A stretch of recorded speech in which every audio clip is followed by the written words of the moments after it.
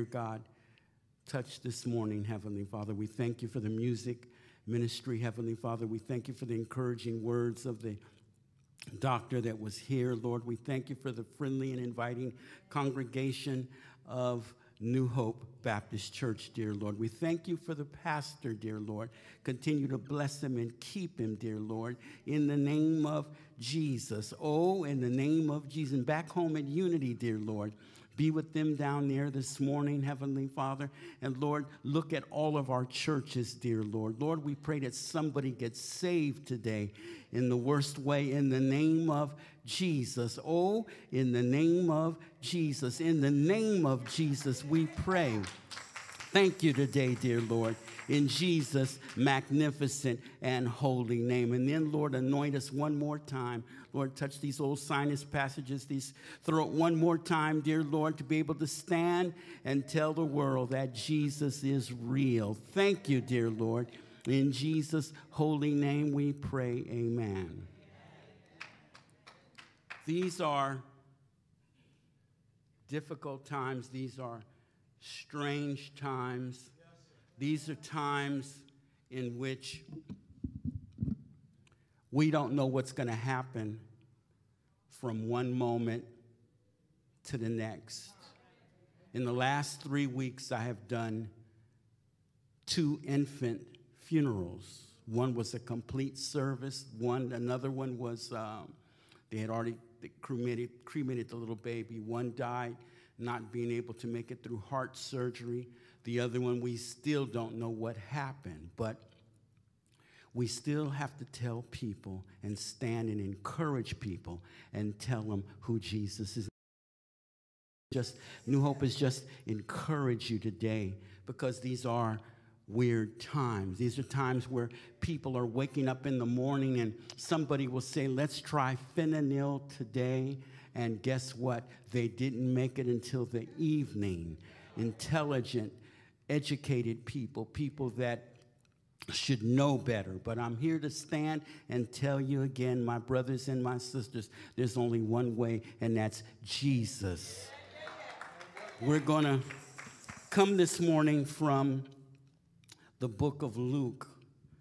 Luke, let's see, the 9th chapter, verse 10 through 17. This particular passage of scripture, you'll also find it in Matthew, the 14th chapter. You'll find it in Mark, the 6th chapter, and you'll find it in the book of John, the 6th chapter, verses 1 through 14. But today, we're going to take it out of the book of Luke, and here you'll find these words. And the apostle, when they had returned, took him all that they had done. Then he took them and went aside privately into a deserted place belonging to the city of Bethsaida. But when the multitudes knew it, they followed him, and he received them and spoke to them about the kingdom of God and healed those who needed healing. When the day began to wear away, the 12 came and said to him, send the multitude away that they may go into the surrounding towns and country and lodge and get provisions, for we are in a deserted place. But he said to them, you give them something to eat. And they said, what we know, we have no more than 5 loaves and 2 fish, unless we go and buy food for all these people, for there are about 5,000 men. Put a pin there. We're going to be hitting that point in a little while. Then he said to his disciples, make them sit down in groups of 50. And they did so, and made them all sit down. And he took the loaves and the 2 fishes, and looking up to heaven, he blessed them and broke them and gave them to his disciples to set before the multitude. And they ate and were filled. And the 12 baskets of the leftover fragments were taken by them. And it happened as it was, he was alone praying, and his disciples joined him and asked him, saying, who do the crowd say that I am? I'm going to stop right there. The subject we're going to use, if we have to give it a subject, and we'll give it a subject, the greatest math problem ever solved, and it was solved by Jesus.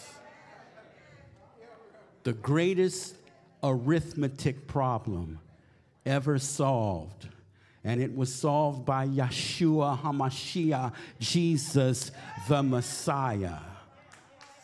The greatest algebra computation ever solved, and it was solved by the Son of God. It was solved by Jesus, the only begotten Son of God. When we look at this text here this morning, and we look at it, and it just screams out with math and numbers and figures all over the text. And a lot of people will say, well, I didn't get that, but here it is. The numbers bear out. You had 5,000 men. You had a little child's fish, because it doesn't say it in the Luke text, but in the John text, it points out that it was a little boy's lunch, and it was probably someone who was poor, because it was barley loaves and 2 little fishes. Now, when we look at this, usually there's these pictures of these French rolls that they're dishing out, but it wasn't that kind of a party. It was barley, and barley was basically manufactured and put together for horses and mules, donkeys, asses, whatever you want to call them. And so, but it was also palatable for human beings to eat. So some of these people were poor. It may have been a day or so before they got to eat, and they needed something that would stick to their ribs. You know, it's like when my mother, when I was a little boy, she would give us malto meal, and she would give us oatmeal, or she would give us cream of wheat, and she said something that's going to stick to you. And here it is. I may not have wanted that. I may have wanted some bacon and some applesauce and some toast and jelly, but she knew better. And now that I've gotten to be an old man, I see that eating something that's going to stick to your ribs is the thing we need to have. So here it is. These barley loaves. It's not like it was. I remember back here during the Olympics in Paris, they had people going to these bakeries, and they were eating. One lady was sampling the butter. They had 100 different types of butter, and she was trying to sample them on this big baguette. It wasn't that kind of thing. It was a hard, harsh little barley loaf and 5 fishes. Dr. John MacArthur says pickle fishes, because any of them, people say were sardines, but there were other types of fishes that they could pickle and take from long distances that wouldn't spoil, and you'd be able to eat and digest. So when we look at this, this is a math problem. Now, math has to be something that's logical, something that makes sense. But when we look at this problem, when we look at this text, this doesn't make any sense. Oh, but Jesus, I'm just here to tell you. I'm here today. If you're looking at me through YouTube or through that video and you're going in any other direction, go Jesus's way. If you're here talking about I'm going to go within the Quran and follow Islam, no, go Jesus's way. If you're here talking about Buddhism and you're going to start reading the Vedas, no, start going Jesus's way. If you're following Antoine Levin in the Satanic Bible, no, follow Jesus, his way. If you're following the Philokalia, no, follow Jesus's way. If you're like, what's that rapper Amber Rose and them that are following the Kabbalah and Madonna? No, if you follow the Kabbalah, you're going to be lost for all eons. If you're going to follow, go the way of Jesus. Find Jesus.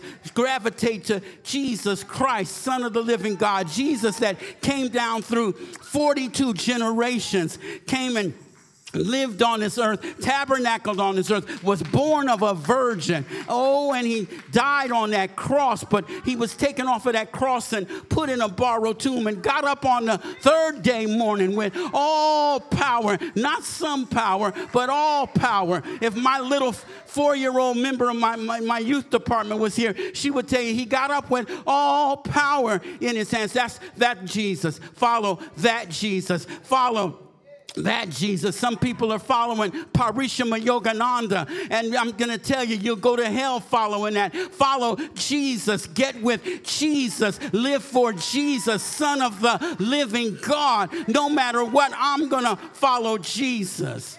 Hallelujah. Hallelujah today. Hallelujah. I almost took off, Pastor, but I'm trying to be good. I'm trying to be good. I'm pretending I'm at Unity, and I'll take off at Unity. Amen. So here it is, 9th chapter, book of Luke. Now, if we go back, coming out of the 8th chapter, we talk about the little girl that had died, and they went and got Jesus. And it said, do not weep, she is not dead, but sleeping. And he told the little girl, called her out of death.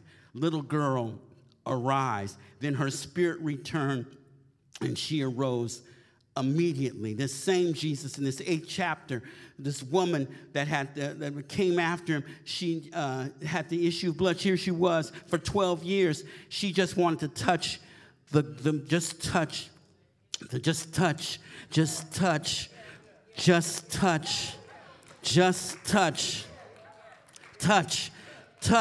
the hem of his garment. That touch the hem of his garment. I'm sorry. The psychologists can't help you with that. Sometimes I've dealt with psychology, and then I've worked with them when I worked for the school district, and that's cool. And I'm not knocking anybody. I have a cousin who's Dr. Brenda Wade, who is a practicing psychologist. But there's sometimes you just need to reach out and touch the hem. Just touch the hem of his garment. So in the 8th chapter, we see all of that, but then we go into the 9th chapter, and when we pass this miracle, the same one he asked, but he says, who do they say that I am? And he said in some versions, and it says, you are the Christ, the Hamashiach, the Son of the living God. So we've got that, and then we've got what's happening in the 8th, but then we get into the 9th chapter here, and we see something unique happening in this miracle. Benjamin Pierce said that all mathematics is the science of drawing conclusions. Here, Jesus solves a problem, but here's the problem.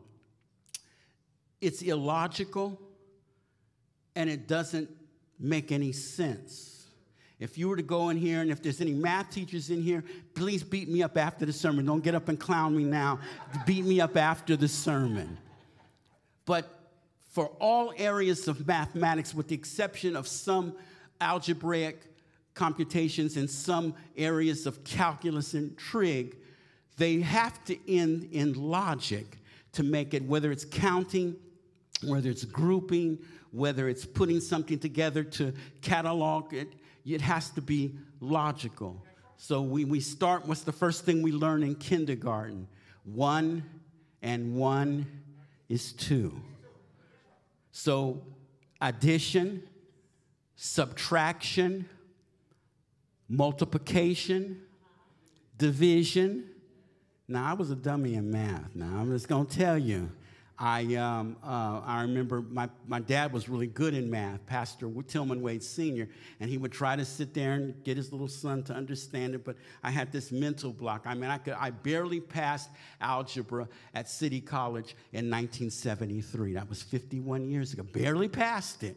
But I did remember enough about things having to be logical. So we go addition, multiplication, subtraction, division. Then we step over into the various areas known as algebra. Now, that has to have a certain amount of logic there. Then we get a little deeper, and then we go into geometry. And geometry is logical. When we go into trigonometry, that's logical. When we go into the calculus, which is the Mayans talked about coming together in calculus and contemplating zero, and where we go into the drawing of decimals. I wasn't that good in decimals. I wasn't that good in fractions. I knew binary numbers, but you could take that and buy a slow boat ticket to China. But here it is. We have a problem here that doesn't make any sense. How many of you today have had problems in your life that did not make any sense, but God still brought you through? Hallelujah. One other point to all this. We serve a supernatural God. Now, I know that's not popular in the modern day church, because now you've got churches that do nothing but try to apply Gurdjieff. Gurdjieff is not going to help you. They try to apply P.D. Ouspensky. That's not going to help you. People are trying to apply Mao Zedong and communism. See me, I'll explain that even on a deeper level. But here it is. They're doing all these things instead of trying to apply Jesus, instead of getting people to focus to Jesus. Because here it is, this little bitty, itty bitty time that we're here on this. We're just, how many of you know we're only here for a minute? Just a minute. The other day, Frankie Beverly died. I remember going to see Frankie Beverly in 1976. That seemed like I was just yesterday, but in actuality, it wasn't. Time is moving that quick. The Bible says, boast not yourself on tomorrow, for tomorrow is not promised to you. This little bit of time, this little itty bitty, here's a fancy word for you, centrifugal, meaning quick, the swift time that we're here on this earth.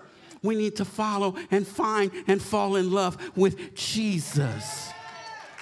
The other day at the baby's funeral, and it was very apparent that most of the people there did not know anything about Jesus, if you can believe that. I thank God for how I was raised. I was raised in a pastor's home. I was raised to honor God. I was raised to accept Jesus as my Lord and Savior. I can remember when the Holy Ghost came upon me at Citywide Revival, 1988. I thought I was cute that night. I was going somewhere. And the Holy Ghost, I'm talking about when the Ruach HaKodesh came over me, right there in Citywide Revival. I began to cry. I was sitting there and I was going, God, I wish you'd hurry up. I got things to do tonight. Oh, but when the Holy Ghost came over me, hallelujah, when that Holy Ghost came and I could feel it, like I can feel my hand fanning my face, and the next thing I know, I was sitting next to Sister Inell Howard of the Trinity Baptist Church, and I said, Sister Howard, something's wrong with me. I can't control myself. When the Holy Ghost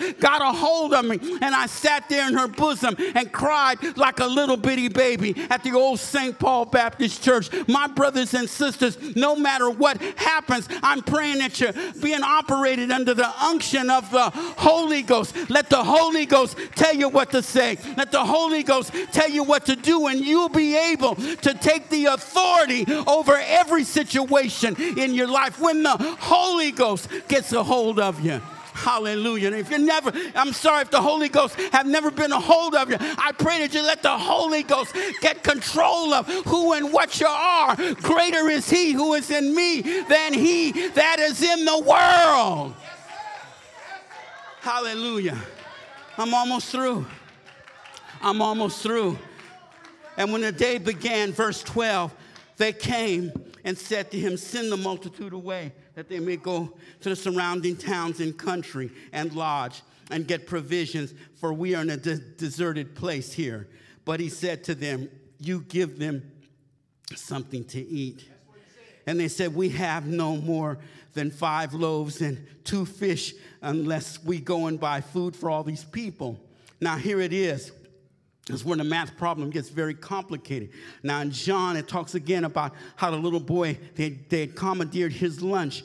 But what were 5 loaves, 5 little barley breads, and 2 fishes amongst all those people? Verse 14 says, for they were about 5,000 men. Now here's the thing to understand. And I was listening to John MacArthur earlier this year talk about this same text.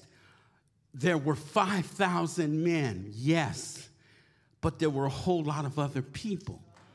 You had the disciples, his Talmudid, you had the women and the children, then you had the looky-loos, because everywhere Jesus went, You had members of the Pusharim, the Pharisees. You had the Sadducees, the Tulazim. You had the Zealots and the Essenes. There were always witnesses there watching everything that Jesus did. And I'm sure they had compassion because it said he had compassion. So he must have fed them too. So you had all these people. Then the text says, it talks about we have sit the men down and make them sit down in groups of 50 in verse 14. Now this was very Jewish because what it was is they were sat in groups and they were grouping. And you remember, this was men. Now you got to remember, this was a male-dominated society, very male-dominated.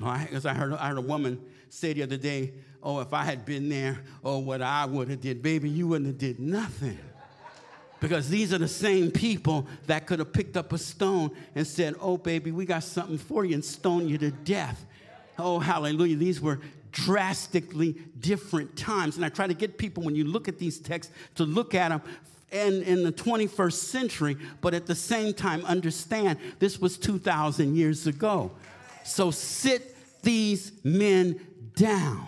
So they sat the men down in sectors.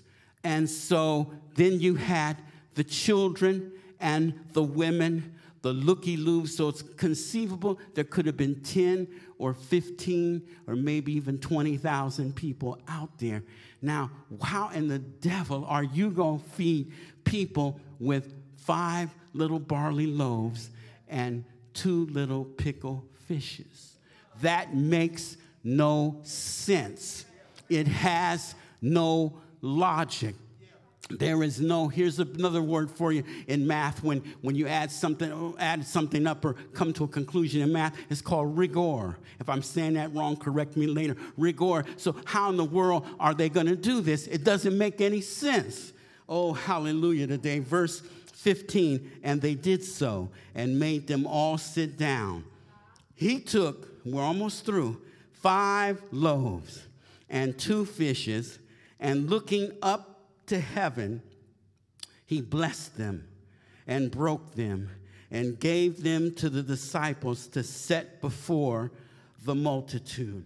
So what it is, he took the 5 little loaves, the 5 little barley biscuits, and the 2 pickled fishes. And the Bible says Jesus looked up to heaven and he baruched, blessed them. Now, when we look at this, some people say, well, I don't get it. How did this happen? Did he do magic? And then I want to put something here. I want to, Pastor, if you'll allow me to just go here, and I'm not trying to be funny. If any of you, like, for example, read Barclay, William Barclay, he was a theologian who lived, the lion's part of his life was in the 20th century. I actually quoted Barclay when I was a teenager, when I used to teach the laymen at our church. My daddy and a man named Sam Mickens would let me teach the grown men at the church when I was 14 years old. So I taught men who were old enough to be my father and grandfather. Some of them were in their 70s and 80s. And I remember Barclay. But as I got older, I looked at Barclay and what he was trying to say, and I had to kind of, Pastor Young had to kind of push him away, because there is a mindset in the modern day church today to try to take away from the deity of Jesus Christ, the lordship of Jesus Christ, and to take the Bible and push the Bible away and the authority of the Bible and what the Bible is all about. Some people, and what Barclay would say, well, this really wasn't a miracle. It was the fact that the people got compassionate because they saw the little boy with his share his 5 lunch. So this was more not a miracle, but it was 5 people coming together. They had hidden food away, so they took the food out and they shared it. Well, that's heretical if you listen and believe in the Bible. And I believe in the Bible, all 66 books of the Bible, Genesis to the book of Malachi, Matthew to the book of the revelation of our Lord and Savior, Jesus Christ. So I believe in this magnificent Bible, so I can't buy what Barclay says. And be careful of people that will try to draw you away from the lordship of our Lord and Savior, Jesus Christ. Be careful of people that will usurp the authority of God's word. Be careful of people who think they know more than God's word. Be careful of people that don't want to follow the word of God, but they say they are Christians. Be careful of those kinds of people. So this was a miracle performed by Jesus Christ, Son of the living God. So we have Jesus, and he has sat them down in a group, pakintinia, meaning he sat them in these sets, and he's taken the fish and the bread, and he's lifted them up and reached them to heaven, and saying, I can see in the old folks used to say, my sanctified imagination. He lifted up the food to heaven, and he Baruch atah, blessed the food. You don't hear what I'm saying. He blessed Adonai Elohim Arahan. He blessed the food. He blessed it, and then something magnificent happened and occurred at that time.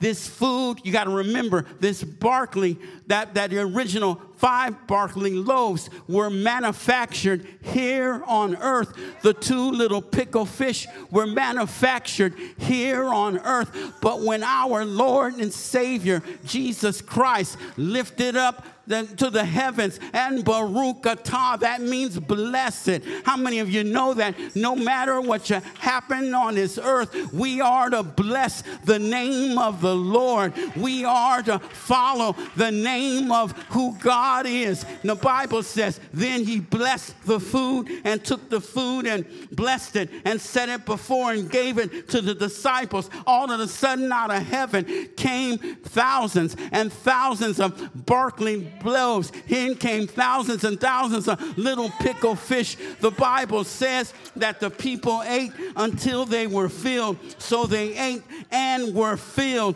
And the 12 baskets of the leftover fragments were taken up to them and by them. My brothers and sisters, whatever you're going through in this life, turn it over to Jesus. We just had an example of a crazy math problem that was solved by Jesus Christ, Son of the living God. I just want to lend you with a couple of formulas before I leave this earth. This same Jesus that said, I am Alpha and Omega. I'm the beginning and I'm the end. That's one formula. Another formula says that there's only one name given under the heavens by which men shall be saved. At the name of Jesus, every knee must bow and every tongue must confess that Jesus Christ is King of kings and he's Lord of lords. This same Jesus, they called him the bread of life, Arte Zoe. The same Jesus that was Sar Shalom, the Prince of Peace. The same Jesus that's coming back again to this earth, ridden on a white horse and written on his thigh. It's going to be Bastion, which means he's the King of kings and the Lord of lords. That same Jesus, I'm here to tell you today, I've lived through this. Back in 2011, they had given me up for dead. They brought me to the hospital and told my daughter and my mother, he's not going to leave out of this hospital. He's going to die here. I had people from all over the city of Sacramento. Dr. Ephraim Williams was one of the ones that came. A lady named Jonelle Lomax called me and said, I'm going to pray for you and fast for you every day till you get out this hospital. I had an infection in my body that represented and looked like cancer. They didn't know how they were going to solve it. My mother came that day. The doctor said, Miss Wade, it doesn't look like your son's going to make it. She says, I'm praying right now to someone named Jesus, and I pray that he's going to make it. My mother stuck her hand back in the room and said, Father, I stretch my hand to thee, no other help I know. If thou withdraw myself from me, whither shall I go? And I'm here to tell you, 7 weeks later, I walked out of that hospital healed. That was back in 2011, and I'm still here today. So while I'm here, I'm going to keep on telling the world Jesus died on that cross. He was beaten unrecognizable. He was pierced in the side. He died on that cross. He died on that cross, was taken off of that cross and put in a borrowed tomb, and got up on the third day morning with all power, with all power, with all power, not some power, but all power in his hands. Thank God for my Lord and Savior, Jesus Christ. If you know him today, if you don't know him, I pray find Jesus while you can. If you know him today, I'm going to shout in 3 seconds. I'm going to shout 1, 2, 3. Thank you, Jesus. Thank you, Jesus. Oh, thank you. Oh, thank you. Thank you, Lord, for what you've done for me. Thank you for keeping me. Thank you, Lord. Thank you. Just like you fed the 5,000, you're still feeding me today. Thank you, Lord. Are you happy today? Do you know Jesus today? Let's give the Lord a hand of praise. Give him some praise today. He's worthy. Oh, he's worthy. Oh, he's worthy. Oh, whoa, whoa, he's worthy to be praised. Thank you, Jesus. Bless you, Reverend. Bless you, Reverend.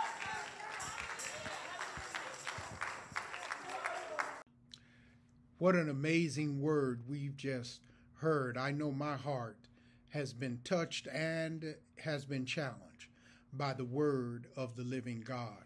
If you heard that word and you desire to respond to God in some way, I'd love to be able to help you. We all here at New Hope Church want to walk with you as you make your decisions to draw close to God. Would you contact our church? You can go to our website, and then there you can find all of the contact, reach back to us information as we help you to walk in closeness with the living God. Until next time, God bless you and may God keep you. That certainly is our prayer.